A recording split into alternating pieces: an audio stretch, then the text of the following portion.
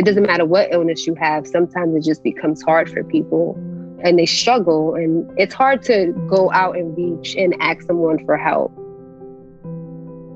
But when you feel like you really need it and you're able, and someone is able to extend that hand for you or help you in any way, I think that it's very important. That's where, you guys come into place, where you're able to assist us, and you were able to assist me in that time of need when I needed it the most. Whatever it is that you give, it can help save a life.